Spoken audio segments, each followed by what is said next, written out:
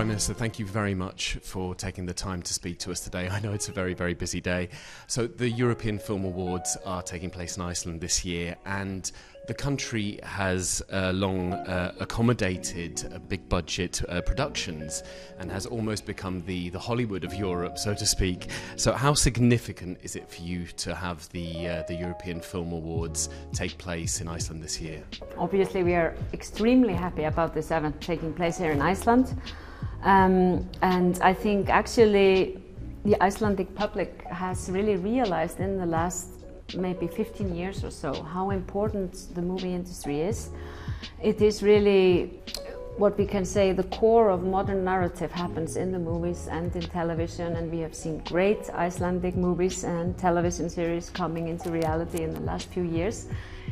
I think this is maybe symbolic for us to actually be hosting this very important prize, showing that we're really on the map of the movie world. One thing that Iceland, I mean, when talking to colleagues and friends, words that they associate with Iceland is environment.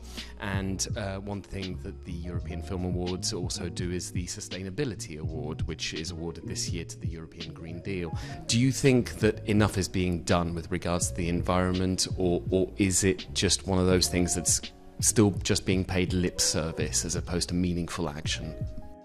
Well, you know, we are not doing enough. I don't think anybody is doing enough, because we have a crisis not just when it comes to climate but also when it comes to biodiversity. Of course, we are trying to do our best with ambitious goals. We're heading for carbon neutrality no later than 2040. We're heading for energy shift, really switching over to green energy in our transport system, etc. Yes, we are making progress.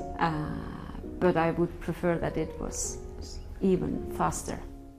Now, I'd be remiss if I didn't mention the fact that this year you wrote and you published a book, which is a crime novel, if I'm not mistaken. It's not the first time, because I believe that your predecessor also published a book while he was in office. Now, what is it about writing and certainly the noir or the crime genre that appeals to you? I used to study crime fiction. I studied Icelandic literature. And crime fiction was my main topic, so I have always enjoyed crime in fiction, not in reality.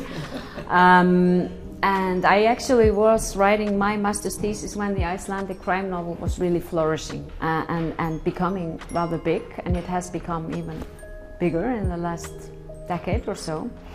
And I must admit that I really enjoyed writing it, and I think that even us politicians can be creative. I think it's very good for us, because sometimes we are not very creative in our politics. And it's really because the writing time was during the time of the pandemic. You know, when I was totally absorbed in the virus, and I was really getting, let's say, obsessed with the virus and its effects and what we were doing. So having this kind of pet project to think about sometimes late in the evening, or you know, when suddenly I had an hour to actually, I think it just saved my mental health during that pandemic. And finally, I mean, as you know, it's been a very challenging year on several levels. I'm obviously not going to list them, but have there been any events this year for you, whether they're cultural or otherwise, something that you've read, seen, heard, seen in the cinema, I don't know, that have been something of a balm in difficult times, or something that's given you hope? Well, I must say, because I don't have, you know, my friends make jokes about me because I don't have many hobbies. But my hobbies really are all about that. Reading a good book, going to a concert, going to the cinema. I really enjoyed going to the cinema, because I think actually in modern times we always have our phones, and you know, you're looking at the television or wherever you are, and you're always checking if you have a message. When you go to the cinema, you can't do that, so you kind of are stuck.